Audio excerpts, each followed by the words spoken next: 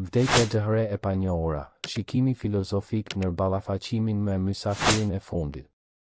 Nga fillimi i qenies njerëzore, vdekja është një nga temat më të thella dhe më të diskutuara.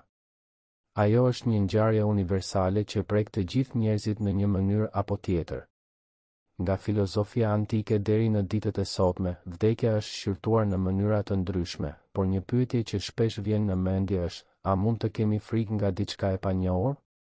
Dhe nëse po, çfarë do të thotë kjo për mënyrën tonë të kuptuarit të vdekjes? Për shumë njerëz, vdekja është e lidhur ngushtë me frikën, pasi përfaqëson një pamundësi për të njohur të ardhmen. Kjo e panjohur, ky zemërimi i fshehur i fatit, është diçka që shkakton ankthin më të madh të njerëzit. Megjithatë, mund të pyesim veten, çfarë është vërtet ajo që nuk dim? A është vdekja thjesht një mënyrë e tjetër e ekzistencës? Një mënyrë për të shikuar vdekjen është si një mister të papar. Një mister që nuk mund të shpjegohet me fjalë, por duhet të përjetohet. Ajo është një ngjarje që vjen për të gjithë, dhe askush nuk mund të shpëtojë nga ajo.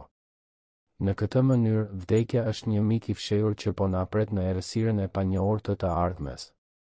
Por, a është e mundur që ky miku i fshehur të mos jetë armik, por një shoqërues?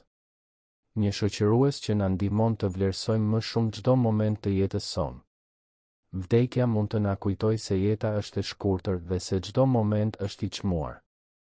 Ajo na bën të reflektojmë mbi qëllimin dhe kuptimin e jetës sonë.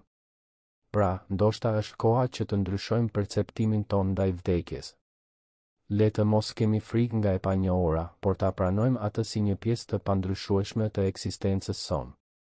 Le të përdorim këtë ndërgjegjësim për të jetuar një jetë më të plotë, për të shprehur dashurinë, kreativitetin dhe kuptimin tonë më të thellë. Në përfundim, vdekja është një nga misteret më të mëdha të jetës njerëzore. Ajo është e panjohura që na pret në fund të rrugës së jetës. Por, në vend që të kemi frikë nga ky mister, le të mësojmë të jetojmë me të dhe ta shohim atë si një pjesë të pavendësueshme të ekzistencës sonë. Le të bëjmë më shumë se të kemi frikë nga vdekja, le të jetojmë jetën në mënyrë të qëllimshme dhe me kuptim.